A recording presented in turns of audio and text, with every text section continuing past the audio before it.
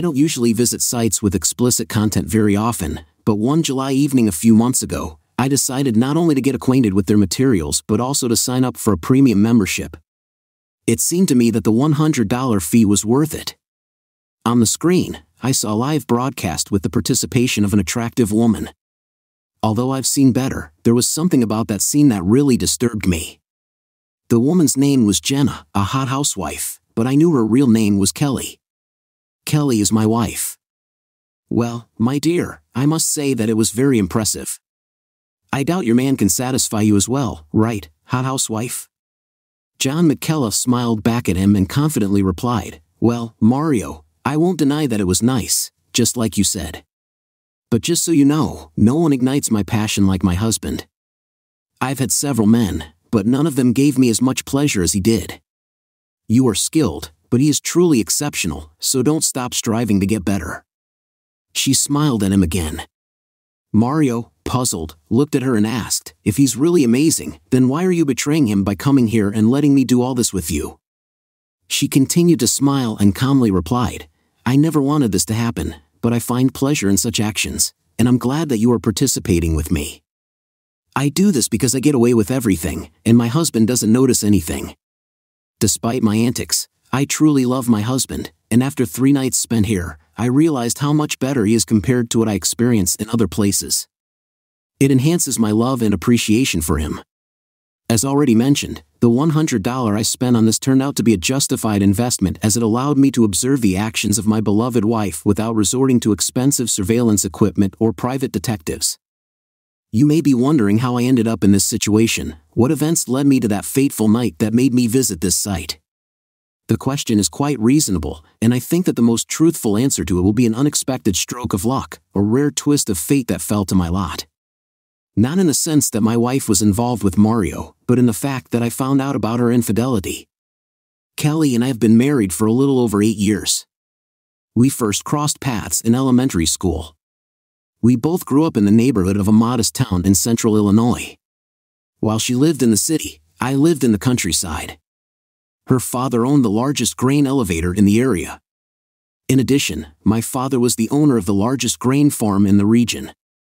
Considering the business ties of our families, it is quite natural that we met, went to school together, and became friends. I won't go into the details of our childhood hobbies, school romances, and even college studies. We were both looking for acquaintances, and yes, had intimate relationships with other people. We didn't strive for an exclusive relationship, but deep down, I think we always knew that we were destined to be a couple. I was indeed the one who took her innocence, but there were others on our way, both for her and for me. In our freshman year at the University of Illinois, we made a mutual decision to become a couple, and after a while, I got down on one knee and proposed to her. About 1.5 years after that unforgettable moment, we got married just a week after graduating from university. We both successfully received diplomas in the specialty of business administration. It seemed that life was going well, or at least that's what I thought, until that fateful July night 3 years ago. Kelly's parents retired and moved to Phoenix, Arizona.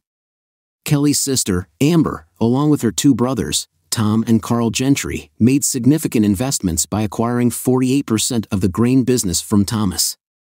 He decided to keep a controlling stake for several years to provide financial support for their expansion. Over time, he gradually reduced his share until eventually, they became fully owned by the business. Interestingly, Amber is married to a good friend of mine named Walter Swanson, who is also a farmer. His farm is only slightly smaller than mine and covers several hundred acres. We live in close proximity to each other and often spend time together.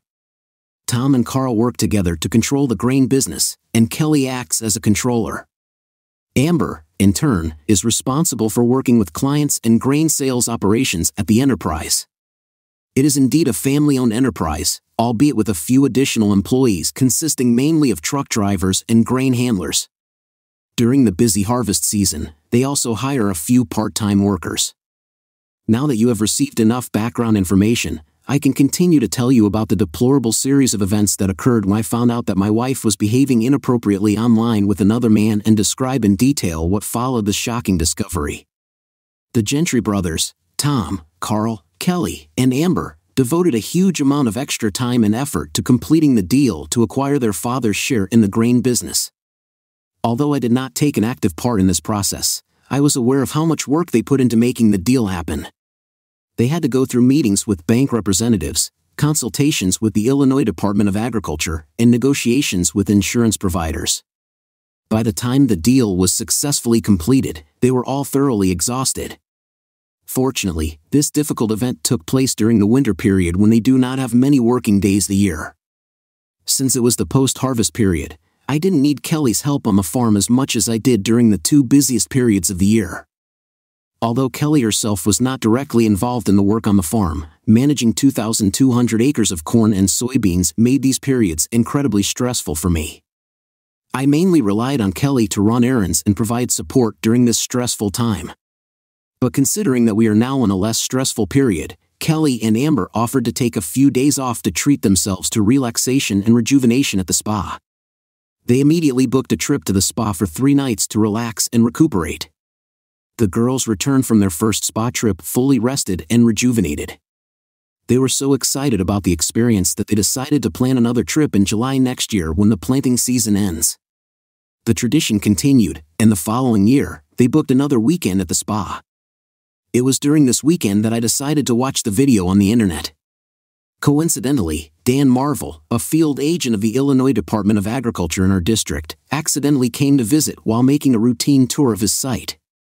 Having known Dan since his student days, he asked about Kelly, and I casually mentioned that she was currently enjoying a vacation at Peace Spa. Dan gave me an unusual look and said that there was an intriguing event going on in the area that he thought might interest me. He said that one of his cousins worked as a masseuse in this spa and told some unusual stories about the events that took place there. According to Dan, another name was even indicated on the spa's website, but he could not remember the exact name, saying only that it was somehow connected with pleasures. Puzzled, I asked, and Dan cautiously admitted that he prefers not to go into details but recommends that I sort out this issue myself. Although I mostly play online poker, his suggestion made me curious. As a person who likes to look at the internet from time to time in search of interesting content, I decided that evening to conduct a little exploration. Less than a few minutes later, I came across the Peace Spa. As soon as I found the live broadcast, everything changed. Now I could recount all the details of that fateful night and explain why it had such a profound effect on me. The truth is, I was devastated. I cried, screamed, experienced a whole range of emotions that any man experiences after learning about his wife's infidelity. In addition, it soon became clear that this was not her first betrayal because a lot of revealing evidence was stored in the Peace Spa archive. In the process of further investigation, I was able to find videos of Kelly and Amber's previous visits to the spa. I found not only the videos of their last visit but also got access to the recordings of the 2 previous nights at this institution. Thanks to the premium membership, I had the opportunity to download each video for an additional fee of $20. As a result, I decided to upload a total of 8 videos, 2 from the first visit, 3 from the second, and 3 from the current trip. The total cost of obtaining all these proofs was $160. Having these videos at my disposal, I knew that now I had indisputable evidence confirming my decision to divorce my wife. So the total amount spent on this venture was $260. Although I didn't have a specific plan yet, I understood that it was necessary to act without delay. I wasn't going to wait a few weeks or even days to achieve our separation. In my opinion, the sooner we part ways, the better. It was impossible to deny that she had engaged in illicit relationships in at least 8 cases recorded on video. Moreover, judging by the downloaded videos, I found out that she was dealing with at least 2 different men, Mario and Steve. I didn't know, and I wasn't interested in whether additional people were involved in this. 2 men were more than enough to confirm their decision. To save the video copies, I made several duplicates and kept them in a safe place. When my father was building the house, he had the foresight to install a wall safe, which was accessed through a hidden panel in the built-in bookcase in the study. Carefully hiding the copies, I deleted all references to the Nature's Pleasure Spa from the computer and also permanently deleted all the source files associated with the videos. Apart from the DVD duplicates, there are no more traces of evidence left. After taking all these precautions, I took out my cell phone and wrote a text message that was supposed to be sent to Kelly's phone. "Kelly, this is Jack. I am fully aware of your activities at Peace Spa, and I have concrete evidence that will confirm my words. If you have any intention of returning to this house, don't worry, this place is no longer your home, and very soon, I will also cease to be your husband. We're done. In the next few days, expect a call from my lawyer to arrange for the return of personal belongings." It looks like Kelly disconnected her phone and didn't know about my message until the next morning, as I didn't receive any response from her that evening. But the next morning, my phone started ringing insistently. Glancing at the caller ID, I saw that it was Kelly and decided not to answer. Soon, I received a voice message from her.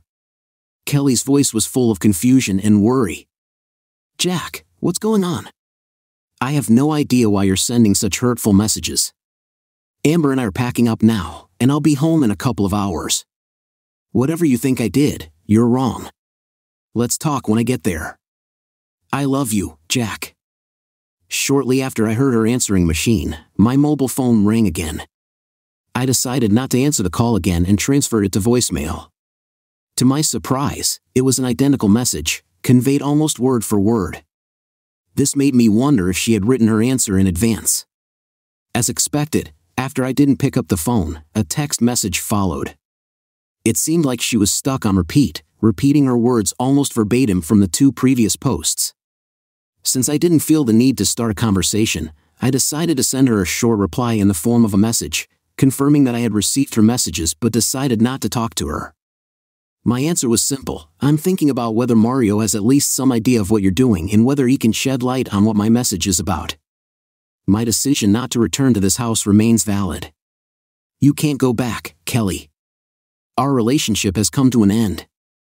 I didn't get any more messages after that message. But later in the afternoon, I got another call from Kelly, leaving another message on my voicemail. She begged, "Jack, we really need to talk. I'm going to stay with Amber until we talk and resolve this terrible misunderstanding. Please call me on my mobile so we can discuss everything." It was Sunday afternoon, and I decided not to answer Kelly's call. The next morning, I went to the bank to issue an additional safe deposit box exclusively in my name. In this box, I put 1 copy of the DVDs with evidence, as well as the original of our marriage contract. In order for the meeting with the lawyer scheduled for 11 a.m. to go smoothly, I made another copy of the prenuptial agreement. Although I knew the lawyer had a copy, I didn't want to leave anything to chance or possible complications. At the appointed time, I entered my lawyer's office and saw that Kelly was already sitting there. When I entered the office, Kelly looked up, and I immediately realized that she looked upset. It was obvious that she had been crying and looked disheveled. Her hair was loose. Kelly said softly, "Jack, we really need to discuss this." Surprised, I asked, "How did you know I was coming here?" She replied, "Richard called me when you made an appointment." At that moment, Richard Warner, my lawyer, appeared and asked us both to go to him. Restraining my boiling anger, I answered firmly, "No, Richard, we're not going into your office together. You have destroyed my trust by contacting Kelly, and I demand a direct answer from you immediately. Will you represent me and only me?" Mocking the fact that lawyers are often considered highly intelligent, I could not help but feel that this particular lawyer does not have the necessary intelligence. He replied, "No, Jack. If the situation does not change, I will represent Kelly's interests." It became clear that he considered the grain business to be a more profitable client compared to my farming business. Moreover, it turned out that he already represented the interests of the entire Gentry family, not limited to the grain business. Perhaps this explained his preference. Given my position on this issue, I firmly believed that Richard would eventually realize the fallacy of his thinking. "All right, Richard," I replied calmly, "please collect all my original documents and all copies of contracts and papers that you have by 16 o'clock today. I'll either pick them up personally or call a courier to pick them up. I would like to note that I highly appreciate the work that you have done for me in the past, but I must emphasize that you are making a significant mistake in making this decision. Deciding to find a lawyer elsewhere." I added, "I will seek legal services from another lawyer, and you can count on my new lawyer to contact you at the earliest opportunity." Kelly had been silent during the entire conversation, but now she pleaded, "Jack, Why don't you want to talk to me now and clear things up? I answered sternly, Kelly, it's obvious that Richard values you as a client more than he values me. I will not enter into this conversation without legal representation, and I cannot trust him in this matter. Richard interjected, Jack, you know I've always been honest with you. You have no reason to worry. Ignoring his words, I replied, Oh, Richard, I have something to worry about. As they say, you can't serve two masters, and it's clear which master you chose. Besides, your current actions have already shown that you cannot be trusted, especially when you invited Kelly to this meeting. Our conversation ends here. Goodbye, Richard. As I was leaving the room, I heard Kelly scream. Resume hell. Now I have to find a new lawyer. Fortunately, I remembered that I had heard positive reviews about David Warren, a lawyer known for his competence and competitiveness like Richard Warner. But I decided to be careful and conduct a thorough study of the situation before making a final decision. Lawyers, accountants, bankers, and insurance agents are people with whom we work closely, and before disclosing important information, it is necessary to thoroughly understand the nature of our relationship. Understanding the importance of the lawyer-client relationship, in which confidential information is often exchanged, I realized the need for careful consideration of the issue. After hearing positive feedback about David, I contacted his law firm and asked if they could provide me with a list of recommendations. The friendly secretary convinced me that they had such a list and promptly agreed to send it to me by email. After receiving the letter, I noticed that 4 of my friends were on the list. In this regard, I decided to arrange a meeting with 3 of them to get their opinion and point of view before making a final decision. Surprisingly, it didn't take long as each of them immediately gave me a high assessment of David's legal services. Their recommendations left me in no doubt that he would be an excellent choice to represent my interests. But I decided not to date the 4th friend, Wally, because he is married to Amber, Kelly's sister, and I did not want to involve him in our personal affairs.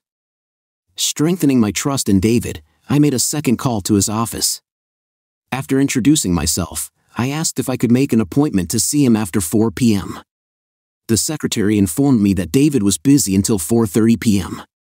Samantha kindly offered to contact David about my request, but I understood that there was a possibility that he might not be available, and yet I wanted to try. A few minutes later, Samantha came back on the line and informed me that Mr. Warner would indeed be able to see me at 4:30 p.m. But according to her, the meeting should be short since he has things to do for the evening.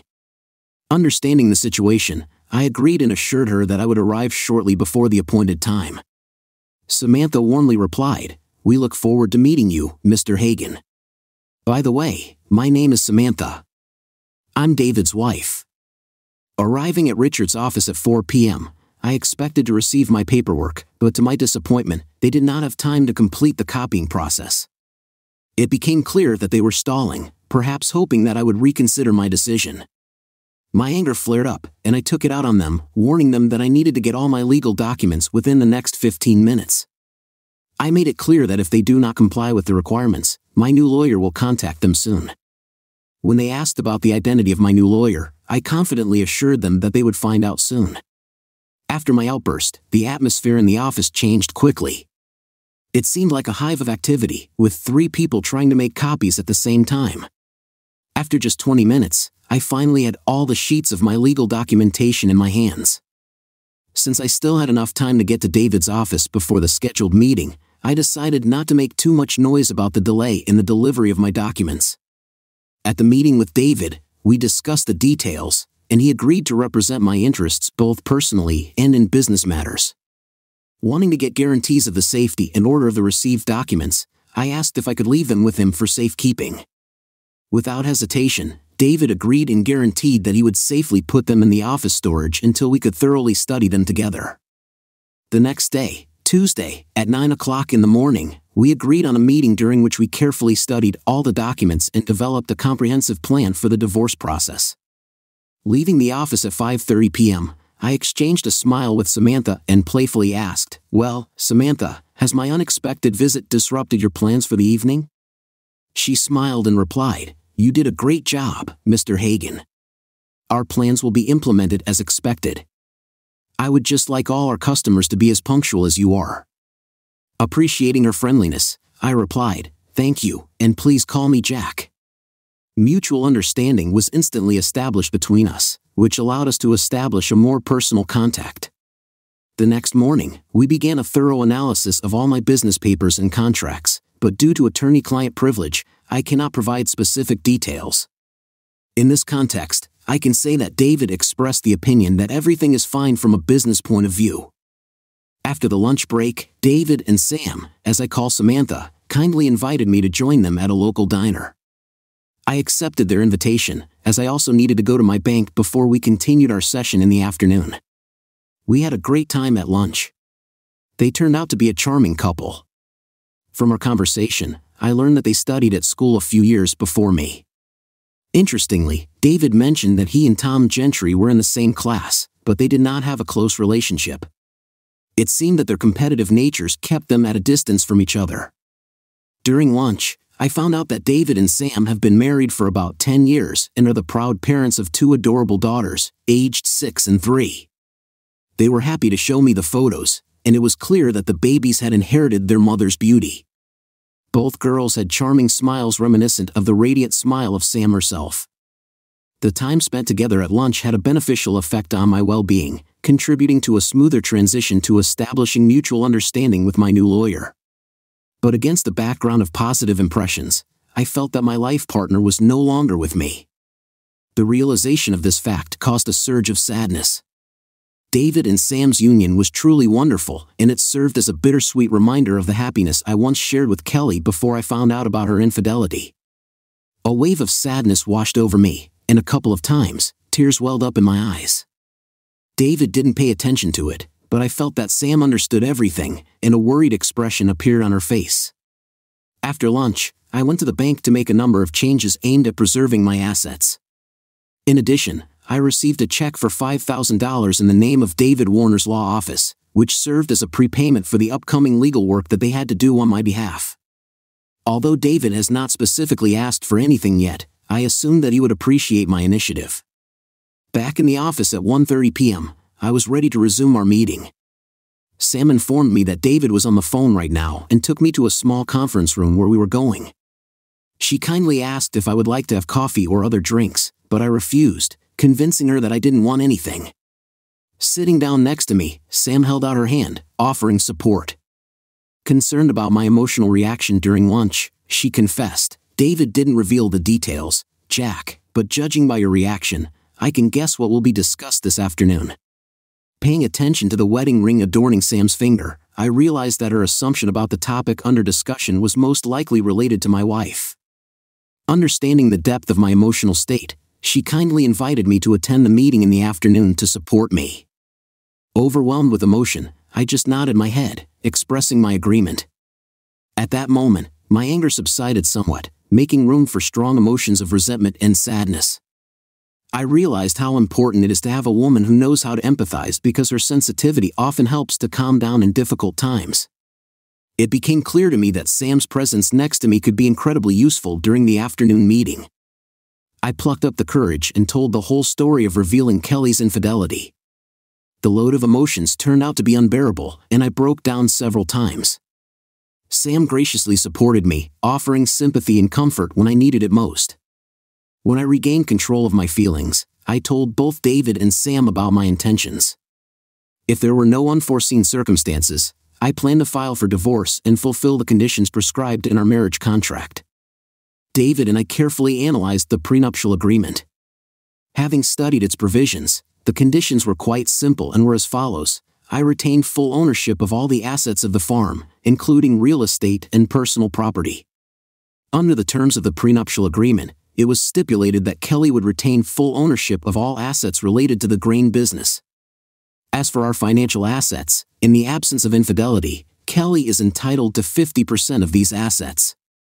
But if the fact of infidelity is proven, then her right will be reduced to $25,000 per year instead of the full 50%. In addition, the agreement stipulates that in case of my infidelity, the right to financial assets is limited to $25,000 per year, which corresponds to the same conditions as Kelly's. As for household personal property, regardless of the circumstances, it is divided equally, 50-50. David demanded proof of infidelity, to which I replied, David, I have the necessary proof of Kelly's infidelity. I have videos that clearly demonstrate her participation. David, I understand your point of view, but at the moment, I don't want to show the evidence to you or anyone else unless we are forced to present it in court. In this case, I will share them with the judge, I said firmly. David persisted, insisting that he needed to see the evidence to make sure we had a strong case for infidelity. Guessing the importance of his request, I continued, David, you have to trust me. I have the evidence you're looking for, but it's hard for me to reveal what I witnessed, especially given my feelings for Kelly.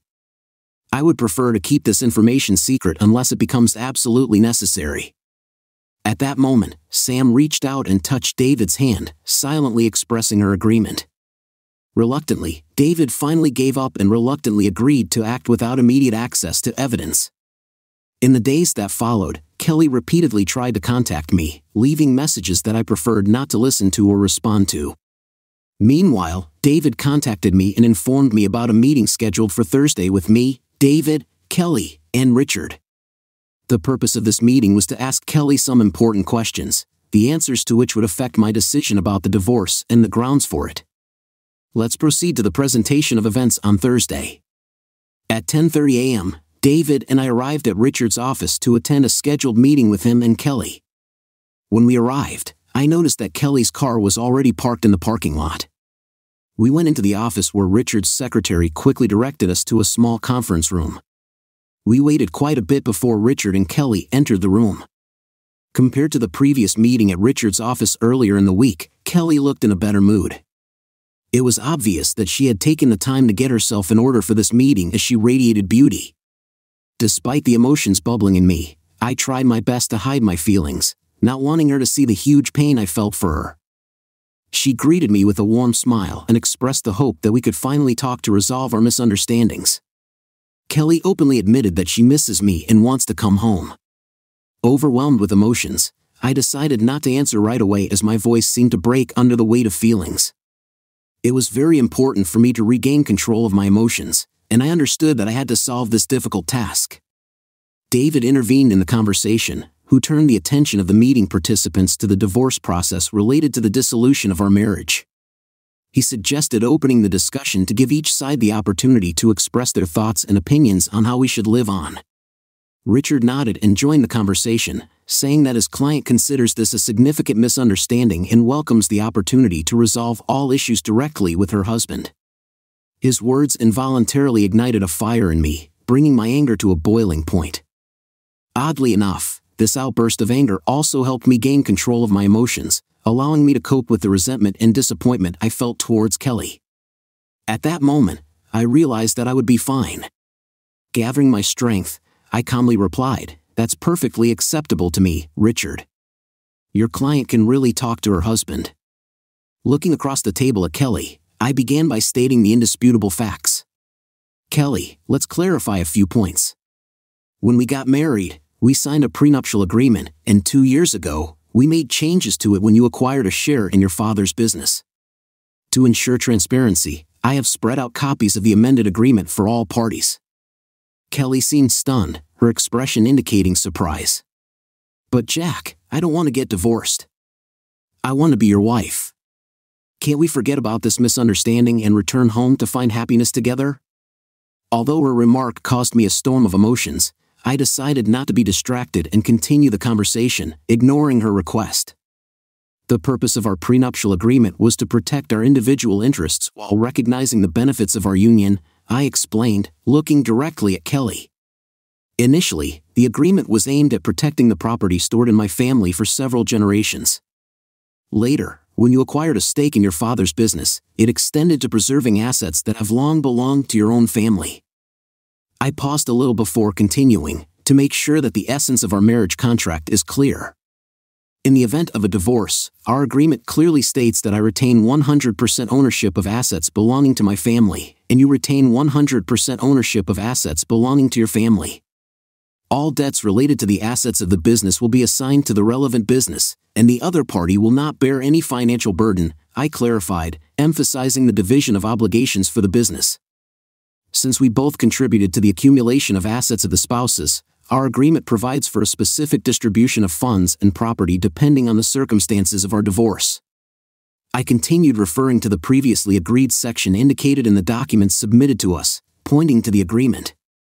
I clarified, according to this document, you have the right to keep all your personal belongings, including clothes, jewelry, car, and any other property that belongs exclusively to you as a woman. I have a similar right on my side. Continuing to explain the essence of the agreement, I added, as for all other non-agricultural personal property, for example, furniture, art objects, electronics, and so on, should be divided 50-50. The personal property of the farm, such as grain bins, machinery, equipment, should remain 100% yours since it is an integral part of the farm. In case of divorce, you are entitled to 50% of financial assets if there was no infidelity. As can be seen from the document, in case of infidelity, there are 2 exceptions to this distribution. In case of divorce due to infidelity, according to our agreement, the distribution will be adjusted, I explained, referring to the conditions set out in the document. In such a situation, if you divorced me because of infidelity, then when distributing, you would receive not the standard 50%, but only $25,000 a year, which in total would amount to $200,000.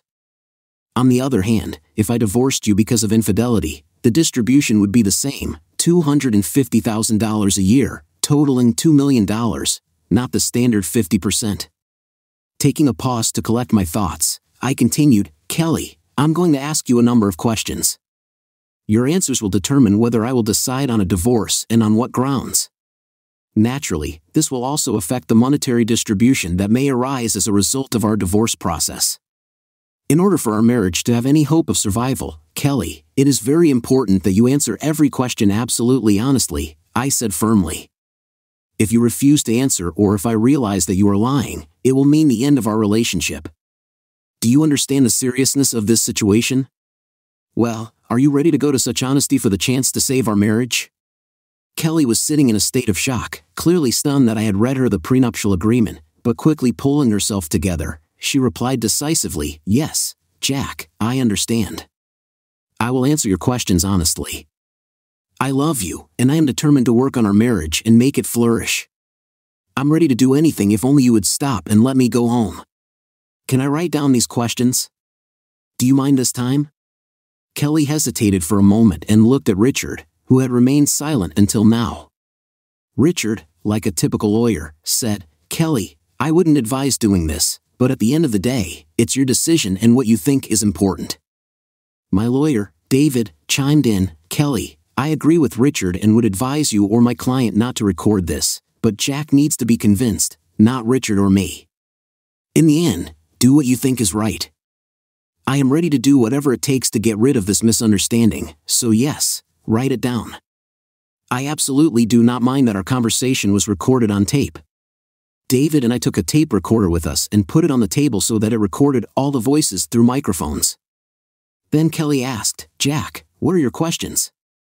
Kelly, I want to ask about your loyalty to me, but I would like to consider this question in 3 different time periods.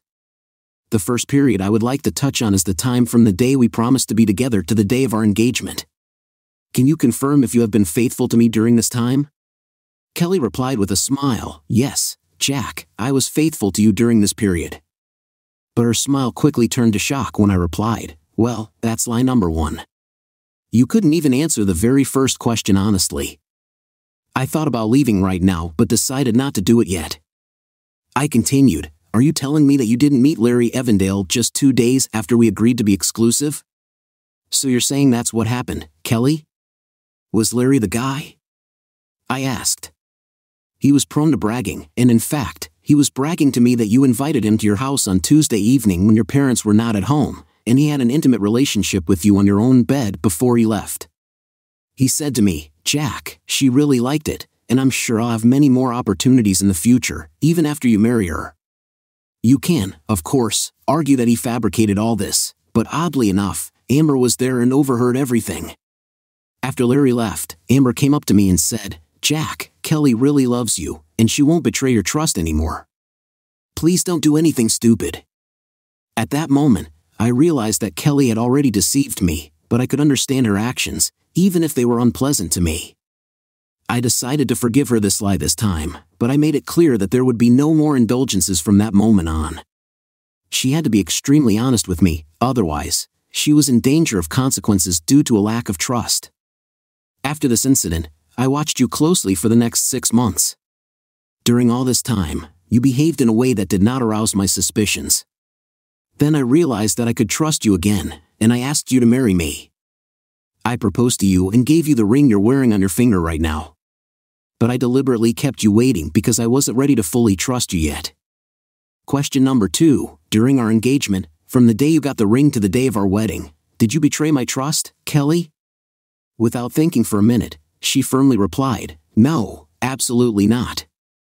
I already knew her answer because even at that moment, my level of trust was not complete. I continued to watch her throughout this year until I felt confident enough to trust her. Richard, to his credit, offered to take a break. He wanted to consult with his client and give her the opportunity to rebuild.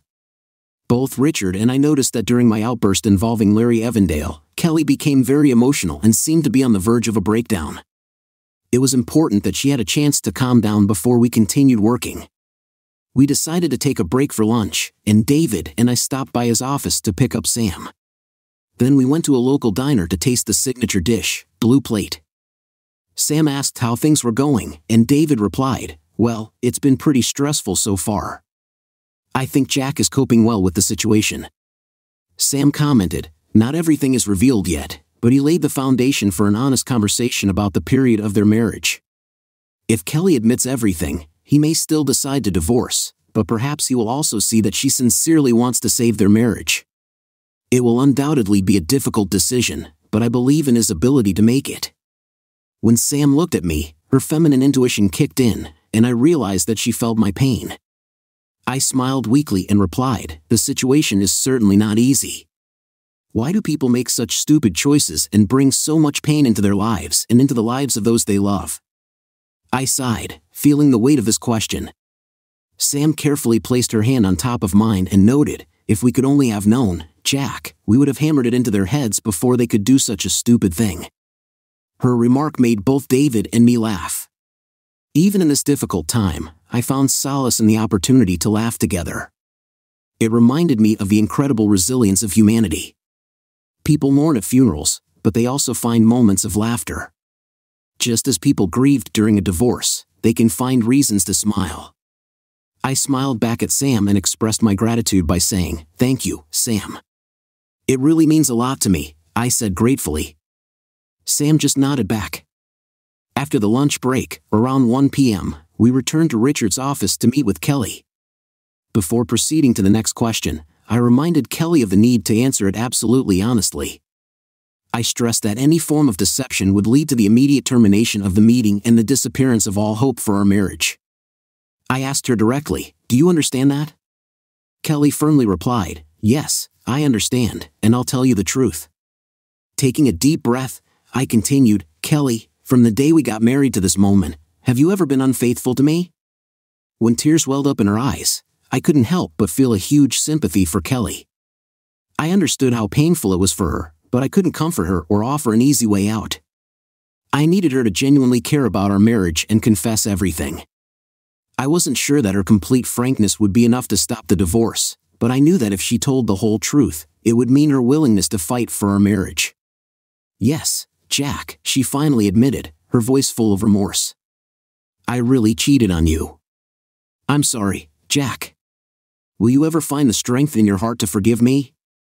I asked Richard and David to leave the room as I had a few more questions for Kelly, and I wanted to save her from unnecessary embarrassment in front of other men.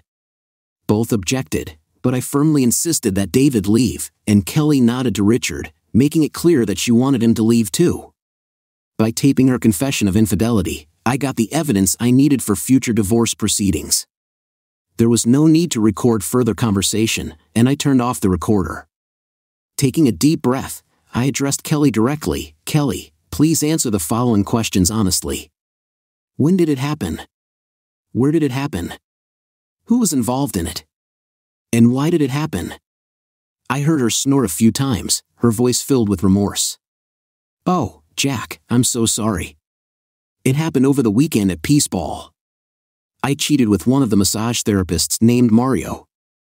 I don't have a clear answer to why this happened, Jack. It was rather a spontaneous act caused by the passion of the moment, she continued, recounting the events. Amber and I spent such a pleasant day together, and after a wonderful dinner, we decided to treat ourselves to a massage before going to bed. Mario turned out to be my massage therapist. I was lying on my stomach on the massage table, and when he started the massage, I felt incredibly pleased. His touch was gentle and firm at the same time, and I have to admit that it was very pleasant. Kelly's confession hung in the air, and the severity of her act affected both of us. I didn't do anything to stop her. Kelly confessed with tears in her eyes. At that moment, I didn't even imagine that things could get to such an extent. Her voice trembled as she continued, Jack, if I could just turn back time, I would never let this happen. We wouldn't be in such a painful situation right now. You have to believe me. Tears flowed freely, testifying to her remorse and suffering. Although I was shocked by these revelations, it took me a while to process everything. Kelly's request for forgiveness touched me to the core. Kelly, I'm deeply wounded, and I can't find the words, I replied sincerely, but I will try to find a way to forgive you. It won't be easy, but maybe we can work on healing together. I waited in silence, hoping that Kelly would continue to share her thoughts, but she was silent, lowering her head and sniffling.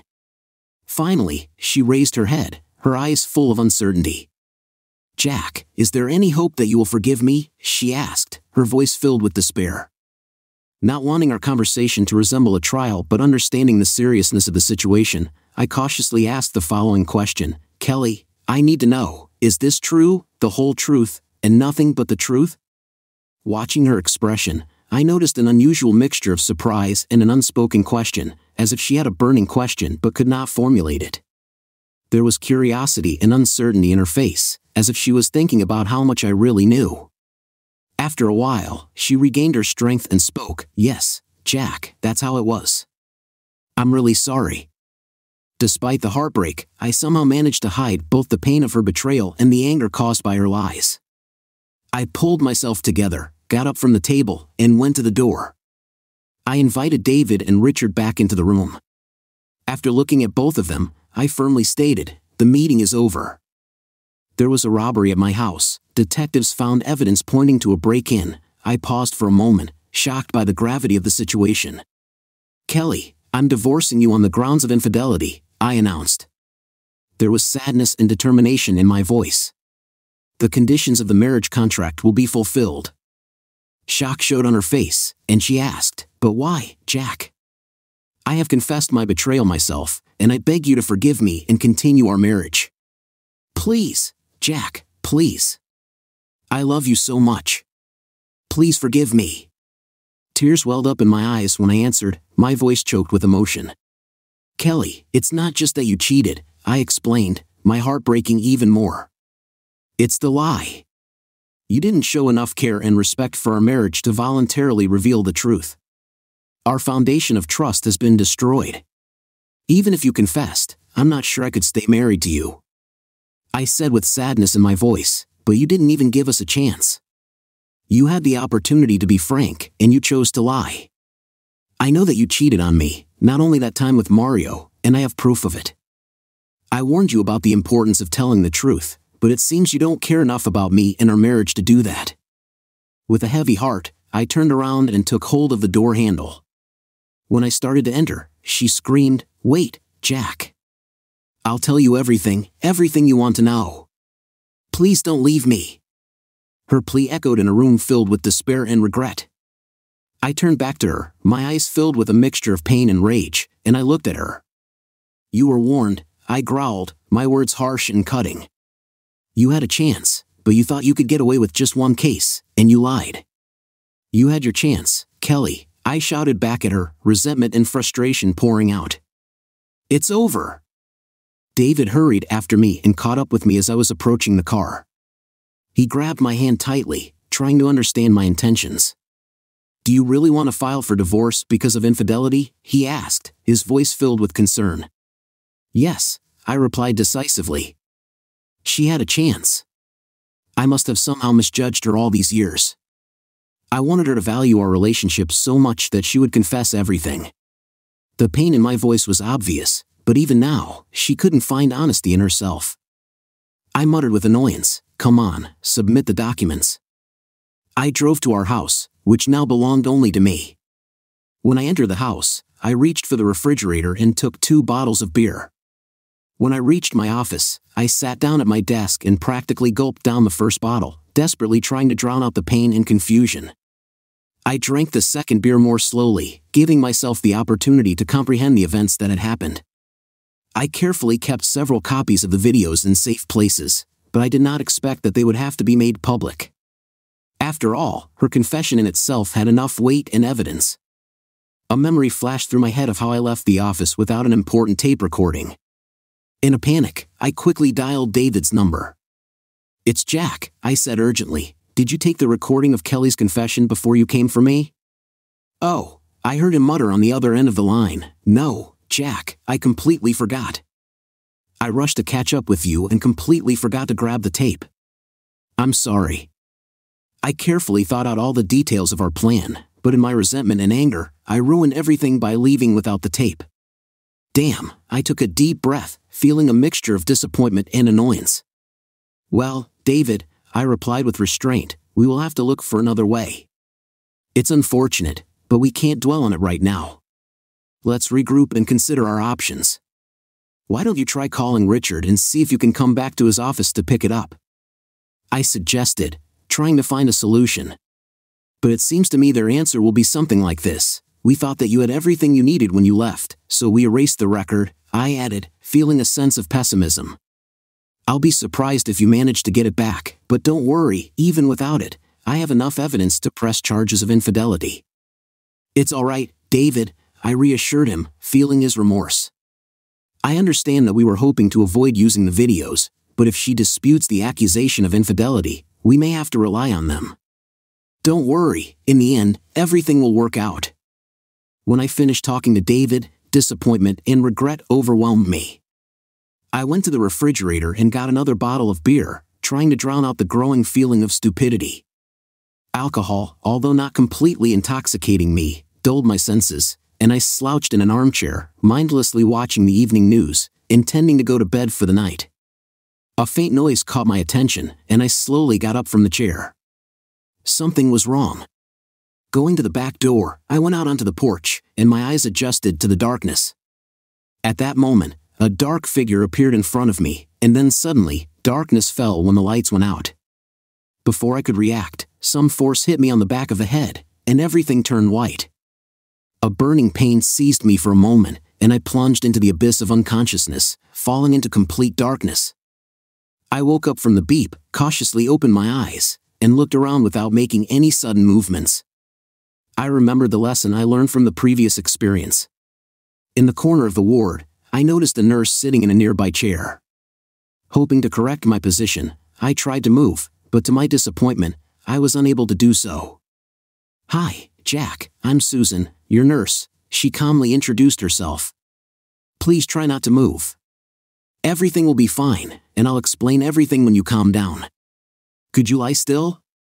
Do you understand?" Feeling something stuck in my throat, I managed to nod my head slightly, making it clear that I understood her instructions. "Yes, I understand," I replied weakly. "I need to inform the doctor that you have regained consciousness," Susan said, her voice sounding soothing. "We'll be back soon." I nodded again, confirming her words. When she left the room, I lay motionless, gradually figuring out that apparently, I had been wounded and taken to the hospital, but the details of the incident remained a blur in my head. I resigned myself and waited patiently for someone to give me the necessary information. After a while, I heard footsteps approaching my bed. "Mr. Hagen, Jack, I'm Dr. Julius," a calm voice addressed me. "As a result of the robbery of the house, you received several injuries. But now that you have regained consciousness, I can reassure you that you will be fine. Rest assured, we will do everything possible to help your recovery. Unfortunately, we had to apply restraints to prevent further injuries from excessive movements," Dr. Julius explained sympathetically.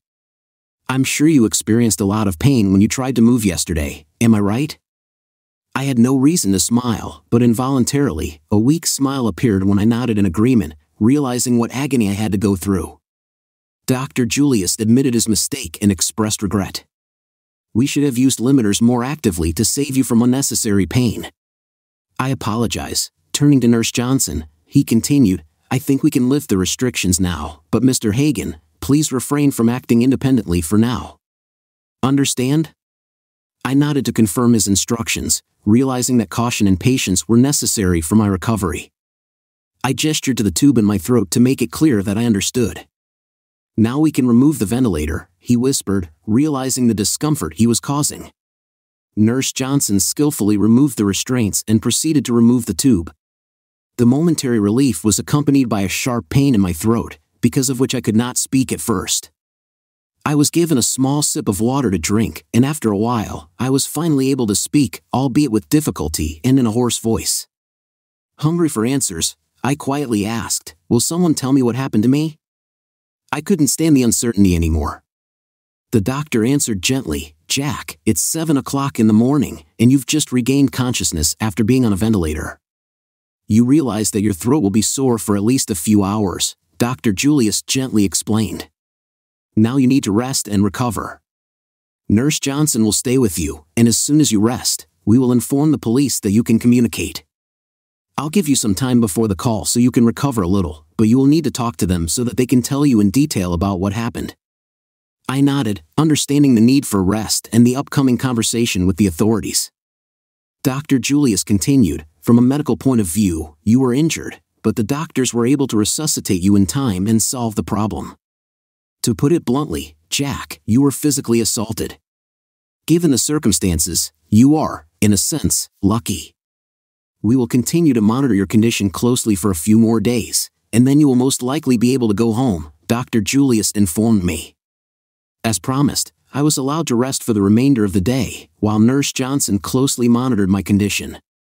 By late evening, I managed to sit down with substantial help, and with their support, I was able to go to the toilet. During our conversation, Susan, Nurse Johnson, and I got to talking.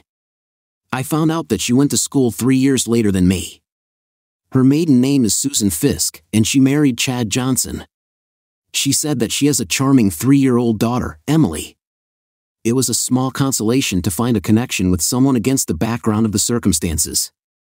It turned out that Chad, like Kelly, was unfaithful to Susan, which led to their divorce. When I told her about the details of Kelly's infidelity, Susan showed sympathy and understanding. The next morning, early in the morning, I found myself in the company of 2 police detectives, Harold Robbins and Josh Carter. Before proceeding with the investigation, I asked to be brought up to date.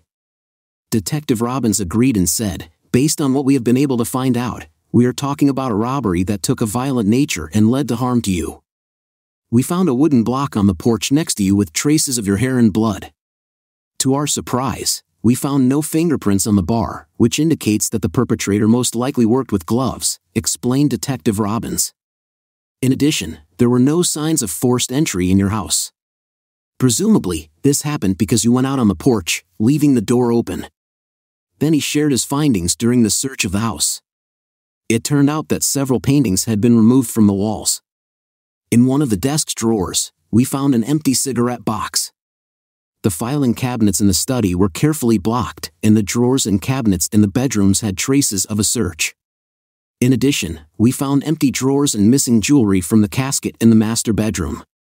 We have signs of a robbery, but it is not yet known which items were stolen, Detective Robbins explained.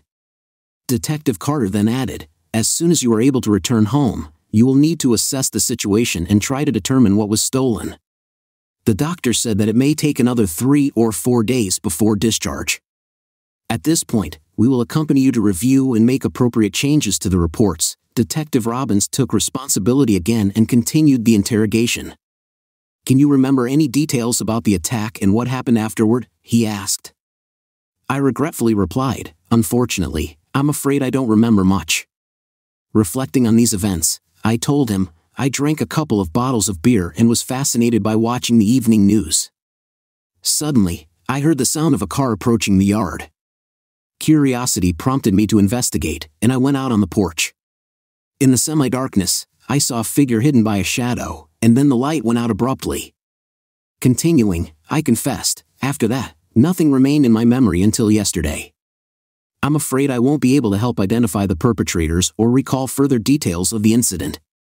Detective Robbins nodded understandingly, acknowledging the limitations of my memories. However, he continued by asking, "Where was your wife at the time of the incident?" Sighing heavily, I replied, "My wife and I have separated due to the fact that we are at the stage of divorce proceedings. I do not know about the whereabouts of my wife at that time." I answered honestly. Detective Robbins paused for a moment and then asked, "Tell me, Mr. Haugen, can I call you Jack?" I nodded in agreement. He continued, "Is your divorce going peacefully, or are there disagreements between you?" With regret, I confessed, "I have to say that everything is not going very well. She disputes the grounds on which I intend to file a lawsuit." Detective Robbins leaned over to me with a serious expression on his face and asked, "And what are these grounds, Jack?" Taking a deep breath, I replied, "I plan to file an application based on infidelity. Besides, we have a prenuptial agreement. The amount she will receive in the divorce is significantly underestimated, and she actively disputes it. Given these circumstances, it's understandable why she has every reason to harm you." Detective Robbins expressed his disbelief. "I just can't imagine that she would do such a thing to harm me," I said. "It's okay," he interrupted. "We will still thoroughly check this possibility during our investigation. Are there any other people who have a motive to attack you? Have your business relations deteriorated recently? Have you had any disputes or conflicts with neighbors, friends, relatives, or anyone else?" "No, I can't remember," I replied. "Okay, Jack, I understand. We will need to conduct a thorough inventory of the stolen items when you have the opportunity. But now, I would like to ask 2 specific questions. First, did you have cash in your house, for example, in a safe? If so, what was the amount of cash? Also, did you have any other valuables in your home, such as jewelry or works of art, that would be worth thousands of dollars or more?" Yes, there was indeed a certain amount of cash stored in the safe. In my opinion, it was about $8,000. I usually keep about $10,000 freely available, but recently I used some of them for payment, so it's probably about $8,000 now. As for jewelry, there were several items worth more than $1,000 among them, but nothing else of note comes to mind at the moment, I explained. I did not disclose the existence of a hidden safe behind the bookcase for 2 reasons. Firstly, the detective did not mention it, and secondly, I am sure that no one would have discovered it, and I would prefer to keep this information secret if possible. Well, Jack, I think we've exhausted all the questions for today. If you think of anything else, please contact me. When you're ready to go home, let me know so we can take inventory. If we have any additional questions, we will visit you here or at your place of residence if you find yourself there within the next 4 days. I had plenty of time to sleep, although I also participated in conversations with Susan.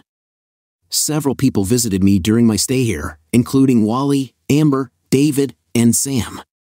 Kelly didn't visit me during my stay, and besides Amber, none of her family members came to see me either. This is probably understandable given the circumstances, but I would be glad of their presence. Nevertheless, Richard, Kelly's lawyer, visited me. We had been friends for many years before the start of this divorce process, and I was grateful for his visit. Everyone expressed sympathy for my injury and wished me a speedy recovery. Both Amber and Sam kissed me on the cheek before leaving, their eyes full of tears. During these 4 days, I experienced several difficult moments. Although I managed to fall asleep, I realized that sometimes I was tormented by nightmares. I would wake up abruptly with my heart pounding, tears in my eyes. In some cases, I woke up not realizing what was around me, but Susan was always there, soothing me with gentle words and gentle touches. There was at least one occasion when I woke up screaming, but I can't remember any details of the nightmare or the reason for my screams. Later, I found out that Susan stayed by my side in the hospital even when she wasn't on duty, going out only to freshen up and change clothes. She explained to me that it was due to the personal significance of the events related to my marriage, which deeply affected her, and she wanted to provide support. I was sincerely grateful to her for her presence and care. Dr. Julius came to see me to tell me that I was being discharged. I felt relieved and did not waste time preparing for departure. Susan kindly helped me get ready, and even wheeled me out into the hall and out the door, where Wally and Amber were waiting to take me home. She wished me luck and hugged me warmly. I realized that she genuinely cares about me, and I really appreciated her support. But my life was in complete chaos, both in marriage and in health, so I decided to abandon further relations with her. I expressed a desire to contact her sometime in the future and left everything as it is. When I entered my house, the remnants of the mess were still visible. Wally and Amber kindly offered to help me put things in order, but I preferred to leave everything as it is for now, wanting to evaluate everything carefully on my own. In conclusion, I want to say that I was able to identify the person who attacked me and robbed me. As a result, I successfully liquidated her family's business. I assured Wally and Amber that I would contact them when I felt ready and ask for their help. Reluctantly, they agreed and left me to myself. Without delay, I entered the office and checked the safe hidden behind the bookcase. To my relief, everything remained intact, including a significant amount of cash, certificates of deposit, stocks, and bonds. It was clear that no one had found the safe and taken its contents. A DVD with evidence of Kelly's infidelity was also in the safe. After carefully examining the rest of the office, I noted that apart from cash, a laptop, and a few numbered wildlife prints, nothing else was missing. I didn't find anything missing, not even Terry Redland's paintings, but I noticed that bank statements and credit cards were spread out on the table, which made me think that someone had looked through them.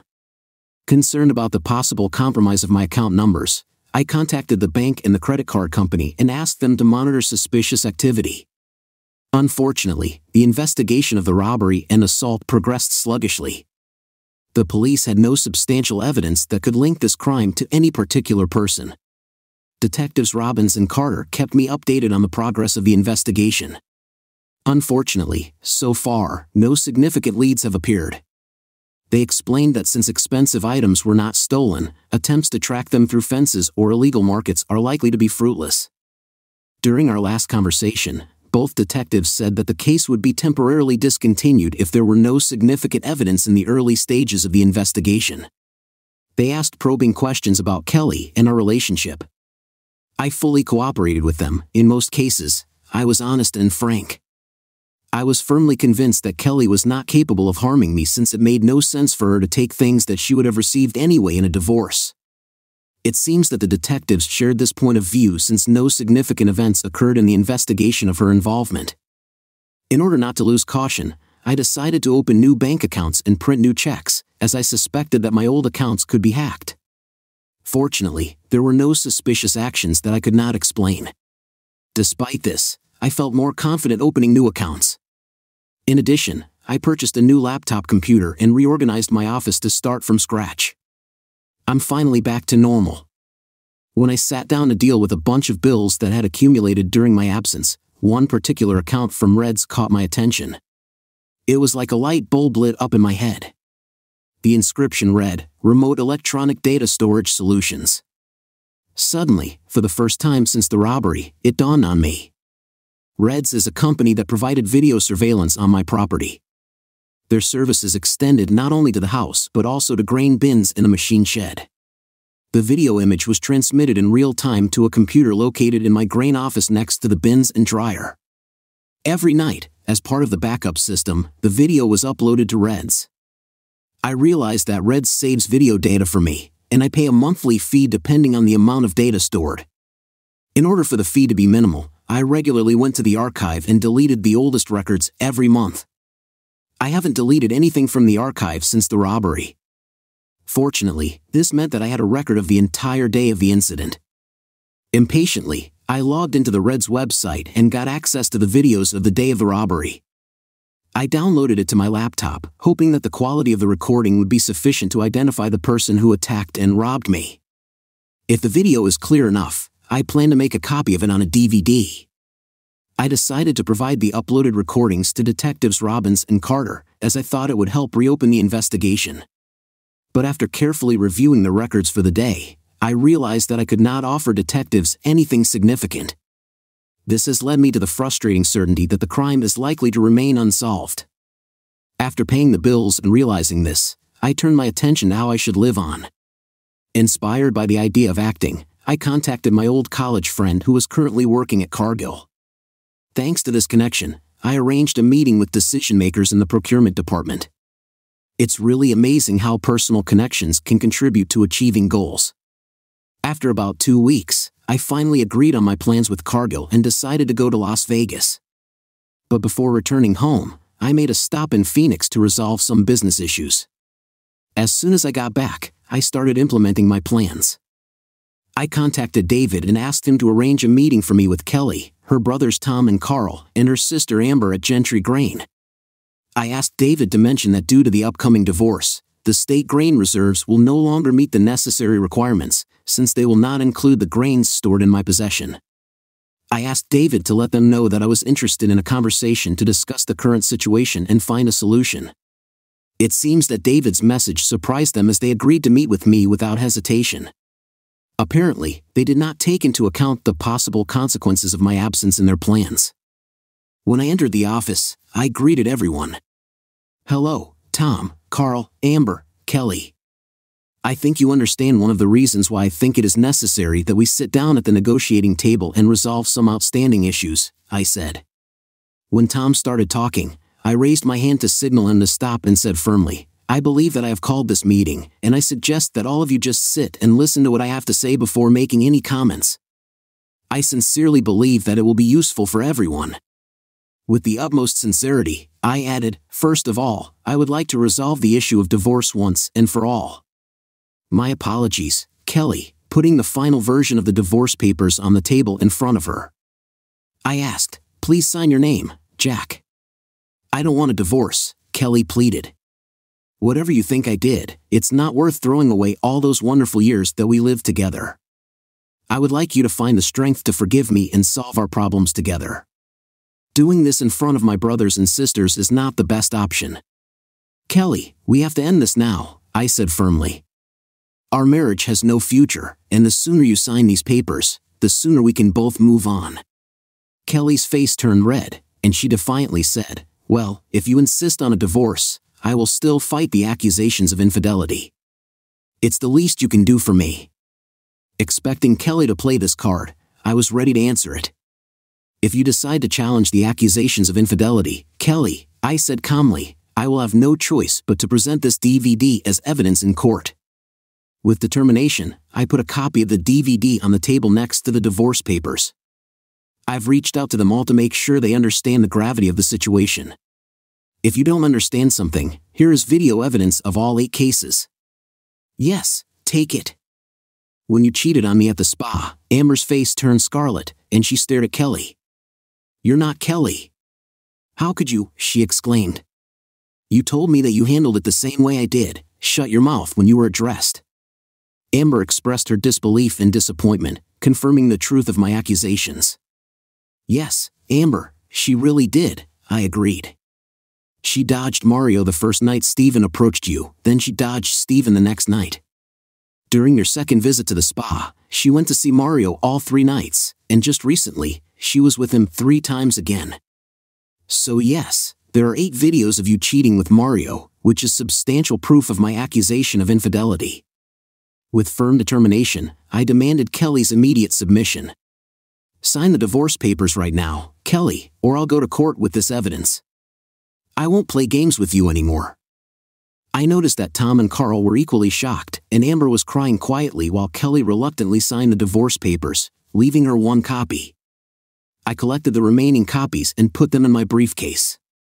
Despite the expression of stupor on Kelly's face, there was a hint of unshed tears in her eyes. The reason for her tears remained unclear, but it no longer mattered. It seems that she was shocked to learn that I have evidence confirming numerous cases of infidelity, but she had yet to experience another disappointment. "Now, let's move on to another question, the question of grain," I continued. "I feel like you are all in shock after hearing what I just told you, therefore, I will be brief. But unfortunately, this will worsen the situation. The sad news is that due to our divorce, the value of the grain stored at my place will no longer be taken into account in your reserves, thus violating the terms of the grain storage license and the loan agreement. If we talk about more positive aspects, Then I turned to your father and outlined my position to him. To my advantage, there was no first refusal clause in your agreement with him. As a result, he agreed to sell me his 52% stake in the business. It seems that Richard has not made the most profitable acquisition deal for you after all. Without showing proof of your infidelity, I managed to convince your father that I have incriminating evidence. Therefore, he took the situation as an unambiguous solution, realizing that the company would face significant difficulties without my participation. He sold his shares to me, making me a controlling shareholder of Gentry Grain Incorporated. As a result, each of you now owns 12% of the shares, leaving the group in the minority with a combined share of 48%.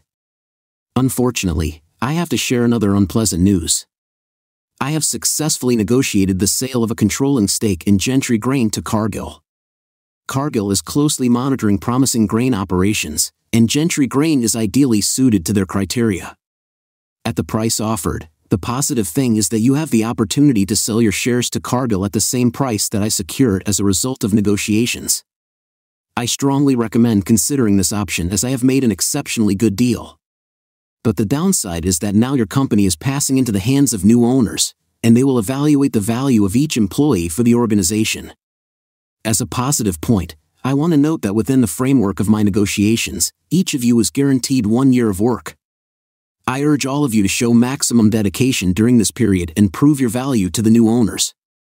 It is necessary to make additional efforts to show your value as employees. In addition, I want to inform you that I also sold my farm to Cargill, and Wally followed my example by selling his farm. But Wally signed a long-term contract with Cargill to manage both firms using his exceptional skills and experience.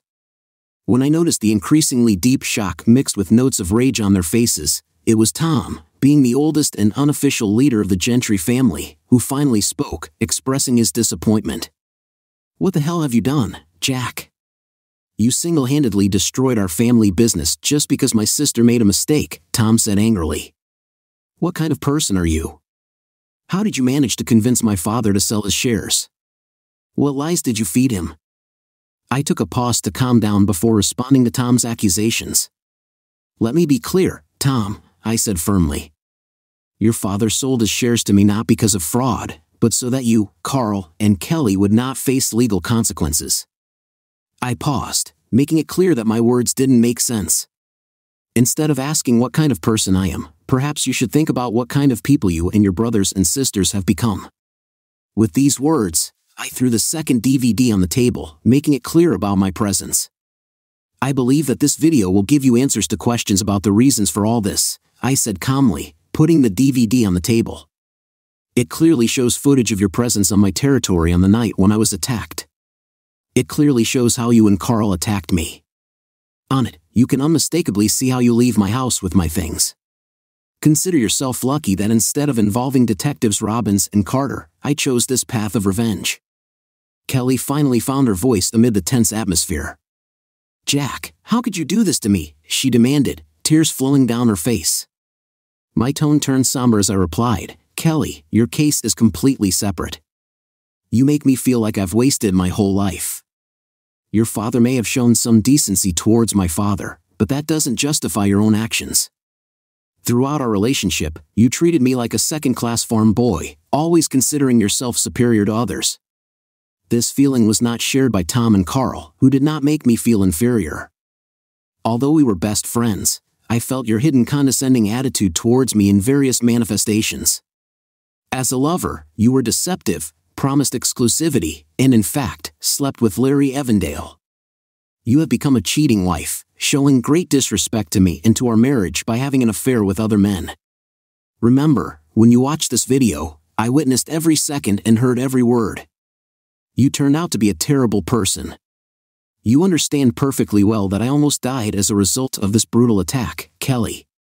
You came close to killing the man you claim to love so much. Doesn't that make you incredibly awful?" At that moment, Kelly lost consciousness, and Amber and Carl rushed to her aid, managing to catch her before she fell off the chair.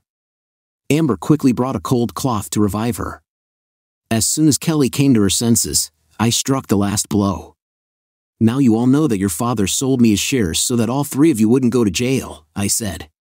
"He's not particularly proud of his kids, except for you, Amber. I am sure that in the future, you will face the consequences of your actions, and undoubtedly, you will hear a lot about it. As I said before, Kelly, I think I've spent a significant part of my life on you, but I refuse to spend my future on it. I wish you all the best in your life." With these last words, I confidently walked out the door, knowing that all agreements had been settled. Now, I was free to move forward and start a new chapter of my life, and most likely with my dear and caring nurse.